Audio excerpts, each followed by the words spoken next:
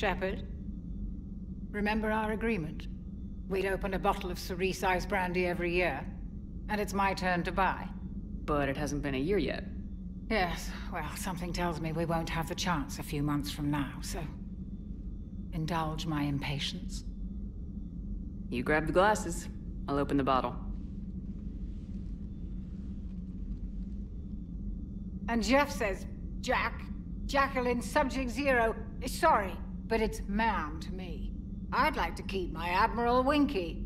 Oh, Shepard, you know, I just realized. You've never called me by my first name.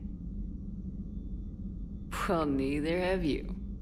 And I never will.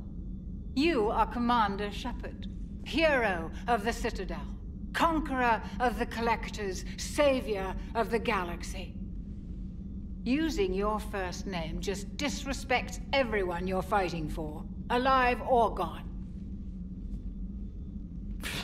That makes no sense. Consider it a lady's prerogative, then. Come, let's have a toast. To a woman I'm proud to call my friend. I am lucky to have you with me, Karen. And to you, dear friend. It is my great honor to share this journey with you. Commander Shepard, and good fortune to us all. I've learned my lesson this time. Even a Krogan couldn't match you drink for drink.